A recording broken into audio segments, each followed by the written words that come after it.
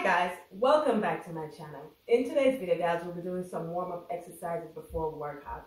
Okay guys, one important tip, it's very good to do warm-up exercises before any workout, okay?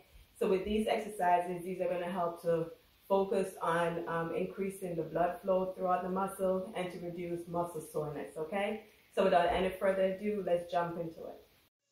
Okay guys, so now we're jumping right into it. This is the squat cross arms guys. We're going to do 3 sets of 10 for this one. So as you can see guys, we're going down into squat position. When we squat down, we're going to make a cross guys. Cross your hands together, and when we come back up, we're going to make a cross over our head. This is a very good exercise guys to warm up the entire body. This is a full body movement, okay?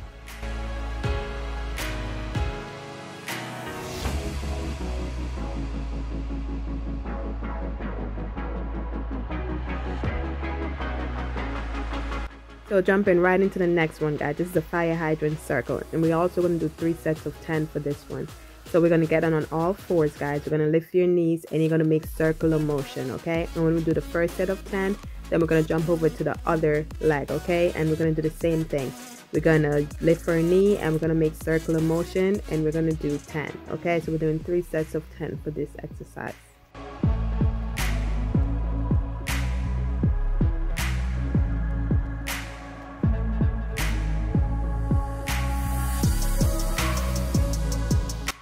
Okay guys, now we're jumping right into the last exercise. This is a standing crunch guys, and we're going to do 3 sets of 12 for this one guys.